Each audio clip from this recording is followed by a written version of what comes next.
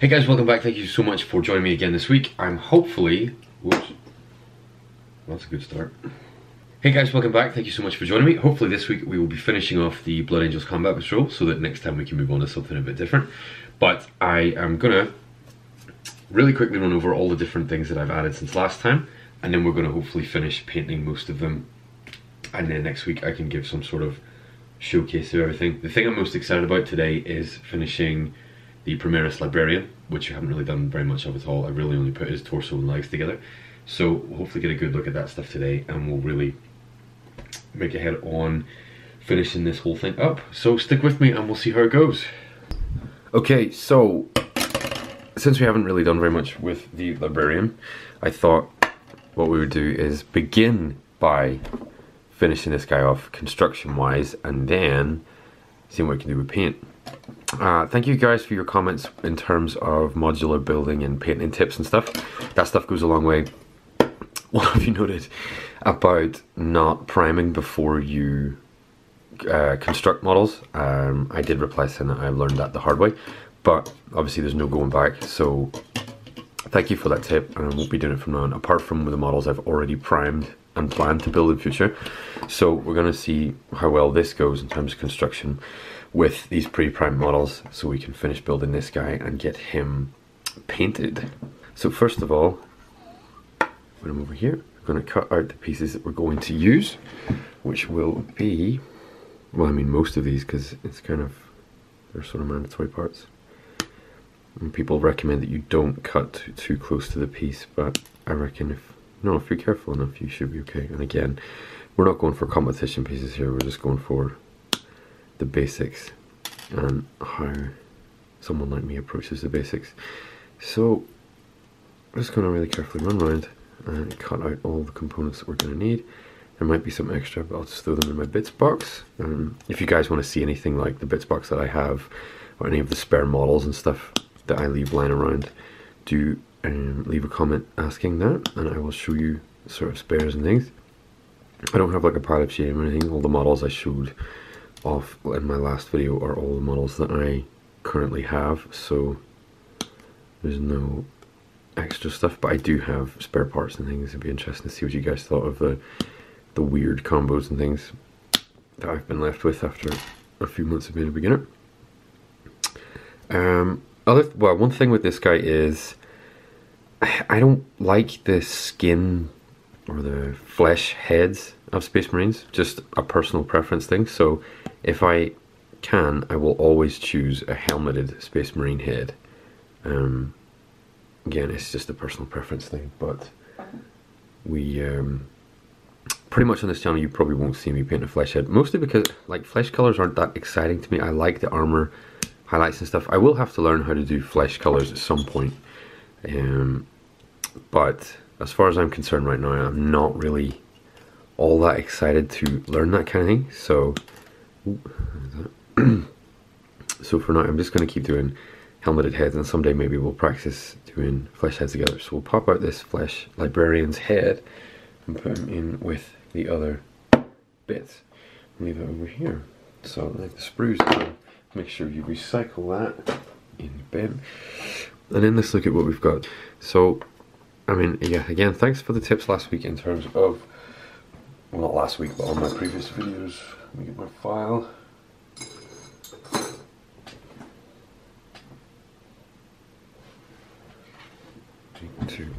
Yes, thank you for the tips on previous videos about not pre-priming my sprues. I mean, it's obviously a little bit too late for these guys and one of my other models, but what I like to do with these pre-primed ones is just a light bit of filing around the joint like this, really gentle, just so you can expose some of the the plastic underneath, which will then bond more effectively with the cement. Again, it's a little bit counterproductive. We're just gonna file it down very gently so it does respond more effectively to the bonding agent. Just check here. This series has probably been quite an interesting insight into my recent learning curve with Space Marines, and you'll see later when we go to paint the other stuff, that I'm going to use some slightly different techniques to finish them off. So it'll be interesting if you watch this from start to finish, watching all the things that I've learned in the background, which I'm going to bring into future videos on painting techniques that I like. So if you've found it interesting the way that my approach to painting has changed recently, your observations would be, well, welcome, I guess. But yeah, now that I know you guys are, well, commenting, I mean, it took me a while to get back to them because I, for some reason, didn't get emailed when your comments came through. But now that I know you guys are at least interactive, the very few of us that there are in this very small community, is there anything you kind of, oh, come on. Is there anything specific that you would like to see that isn't really covered anywhere else? I mean, like most people with a tiny YouTube channel, I'm confined by budget. I do have jobs, 2 jobs, obviously, but I bought a house and stuff this year, so my budget's not enormous, but I do have some. So is there anything that you kind of want me to cover, or if there's like one of the series I talked about before, like in my previous video, is there anything you want to see, or a way you want me to approach something, even like the the Gilliman model or anything like that? If there's a specific way you want to see things done, feel free to let me know, because if I know that I'm doing things in a way that's more fun for you guys, it's going to make me happy as well. So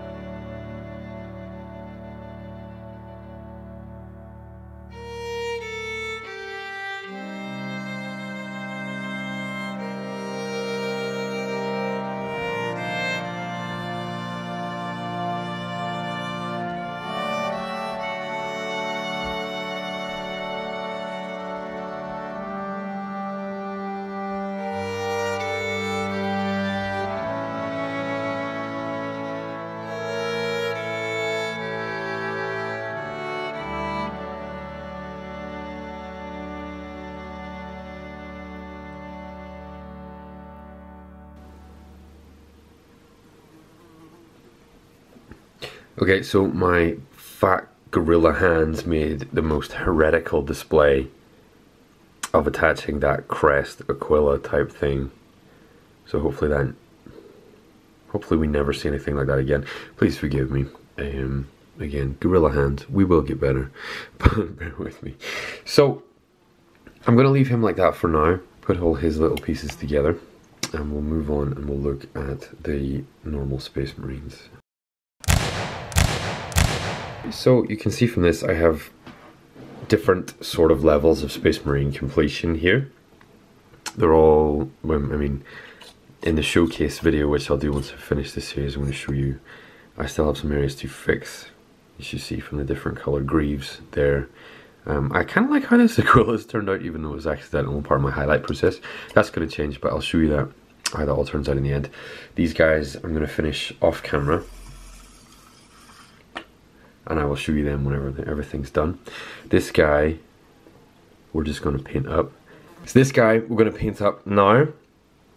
I just followed the instructions. There's nothing on this that's really special or different. The Blood Angels Combat Patrol, or the Combat Patrol specific instructions tell you how to build this guy exactly as he appears as is.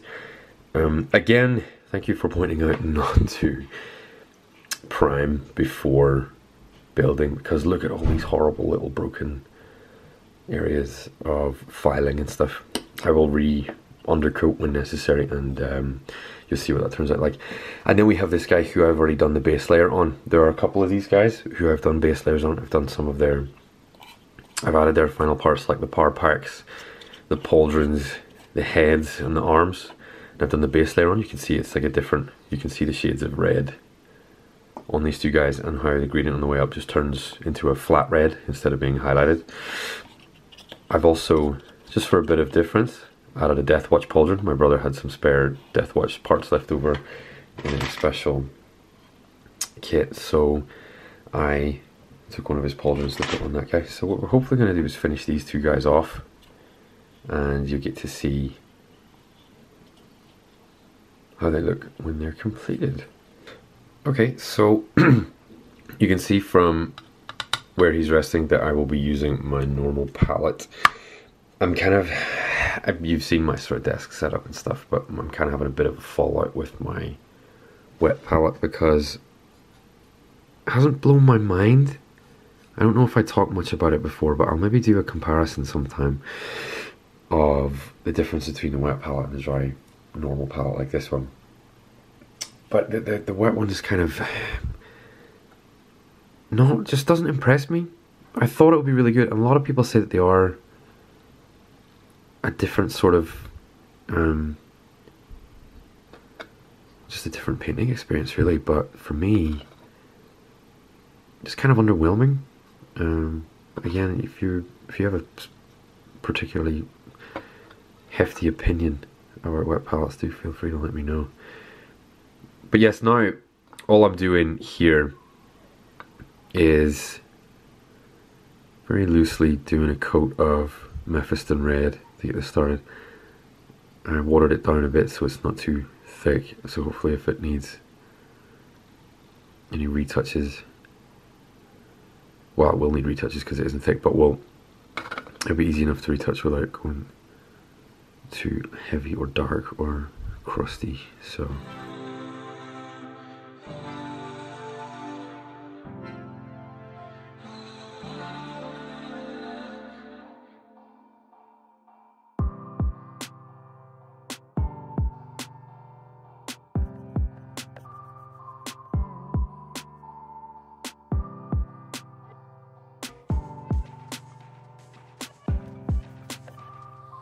one thing I've been thinking about is, well, obviously you can probably tell by how long I've been into 40k that Astartes was my first experience of the universe. Or I mean, not my first ever, but it was the one that kind of, it made me get it. I got 40k after that.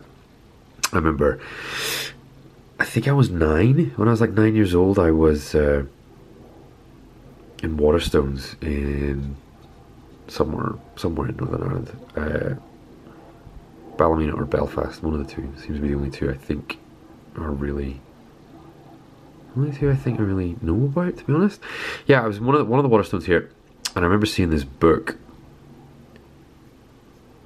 with a guy in a big robot suit on the front.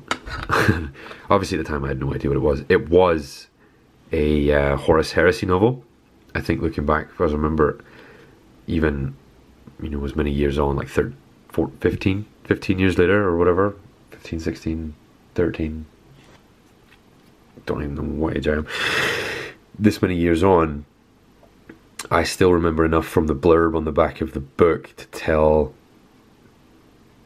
that it was about, it was from the point of view of a Chaos Marine during the Heresy. And I remember, because I was so young, I was with my dad, and I said, can I get this? This sounds so cool. Like, my dad is a big influence on the things that I like, because growing up we used to watch, you know, Terminator, Alien, Predator, everything in between, RoboCop, basically anything with aliens, robots, any sci-fi that we could get our hands on, anything that he grew up with, I grew up with, which has given me a really good, rounded sci-fi upbringing, which I'm really happy with. It's brought me a lot of joy. But 40k was one of those things that we never into. Just don't know. I don't know why. It wasn't, you know, it wasn't any bad reason. It wasn't anything like that. I did. No, it wasn't like, you know, my parents didn't want me to get into it or anything, because obviously, you know, you can't watch Terminator as a kid and be told that you can't get into anything else. But yeah, big into sci-fi. Never got into 40k. Just coincidence, I think. Honestly, I'm messing this up real bad.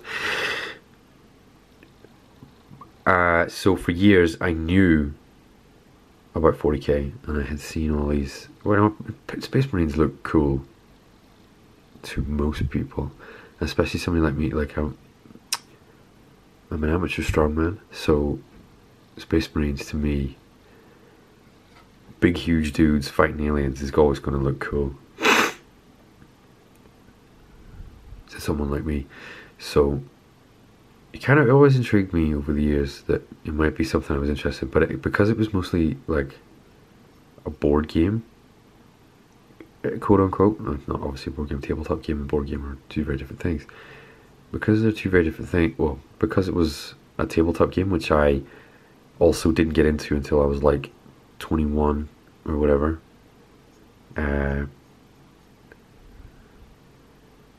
didn't really see that there was an element to it that I could get into. And obviously, I mean, painting was just something I got into by chance when it came to 40k. It wasn't something I ever anticipated being comfortable with or happy with, but here we are. But when Astartes came out, my mate from my band at university showed me it, and I was sort of blown away, because I kind of all of a sudden was like, right, that's what this is.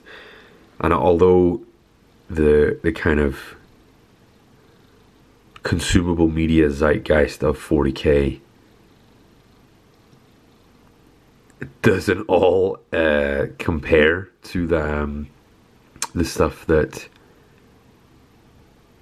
well, the level of quality that we see in Astartes, because it all doesn't sort of line up with that. Like, I obviously, when I was done watching, it was sort of like, right, what next? So when I saw it the first time, I remember being like, right, this is 40k, and I kind of understood what the appeal was, because it wasn't just a tabletop game.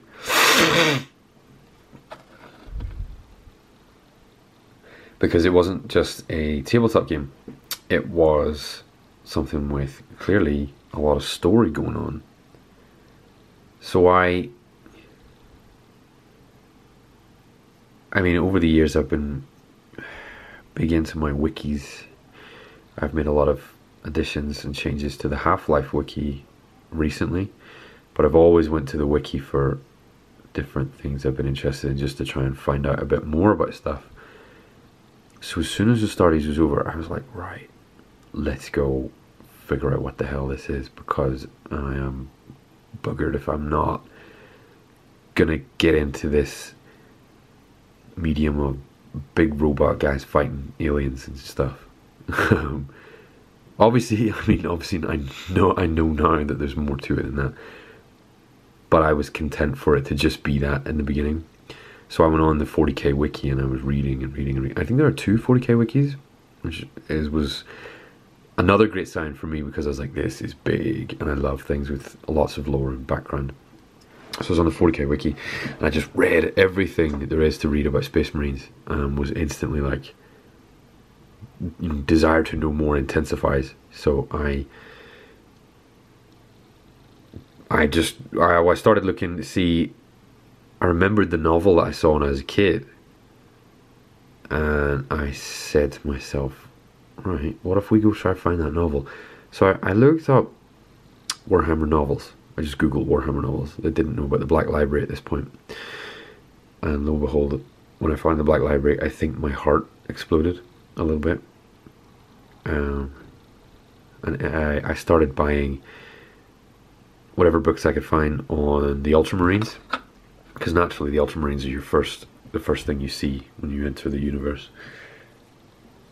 And I read some Graham McNeil stuff, Guy Healy, and things like that, and was instantly like, more. So I've read, in the past year, I have read more than a dozen 40k novels of different types of styles and from about different eras and stuff. And what I kind of wanted to know, in the most roundabout way ever, I wanted to ask you guys what you're reading, what your favourite books were, and what kind of books you would recommend to me. I am a big Space Marines guy. I hope it doesn't make me basic. But I'm big into Space Marines. If there are any good Space Marine novels that you think I haven't read, give me your recommendations, because I'm going to give you mine. I'm going to do, if you want, also, yeah, if you want to see videos on books, on 40k novels, give me a shout, because I will talk about them until my tongue falls out. So, but at the minute I am reading Godblight, the Guy Haley, the third in the installment in the Dark Imperium series. If you haven't read the Dark Imperium series, I recommend that you do, because it, to me, is the Astartes of 40k novels. It just goes to show what a 40k novel could be if they were all, you know, on the same, if they were all at their best. The Godblight is just something special. Truly, you can tell when you're reading it. It's just the way it's all written. I mean, again, it's a bit basic. It's all Gilliman and the Ultramarines and stuff, but the theories and the theology and stuff in it, all fantastic. Just really gonna done that first coat of Memphis and Red on this guy. Gonna move on to someone else.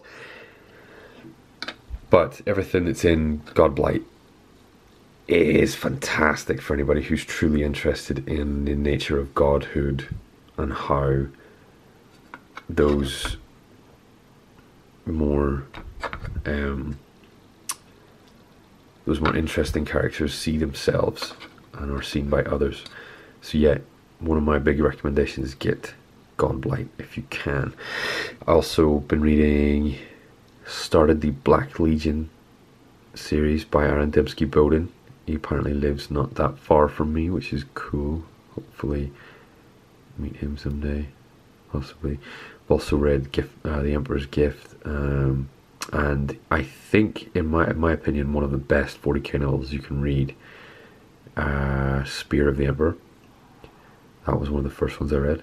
Still haven't really paralleled it, apart from with Godblight. Godblight is up there, but in terms of the best 40k recommendation I can make, Spear of the Emperor, because it's just the perfect depiction of what a Space Marine can be from the perspective of someone whose whole life is just helping a Space Marine. So if you're big into Space Marines like me, get your hands on Spear of the Emperor and give it a read, because oh boy is it good.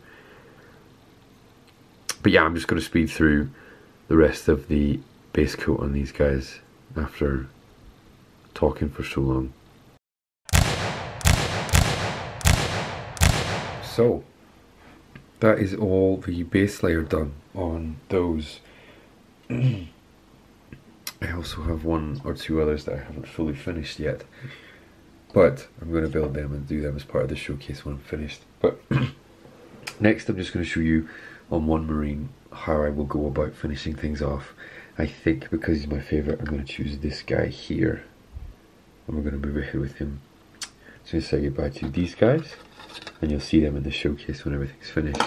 But we're going to go through all the finishing techniques because I think he has just about everything that I might need to work on. So we're going to finish him off paint wise. Hopefully you'll see all the different techniques I use to get him finished up. Okay.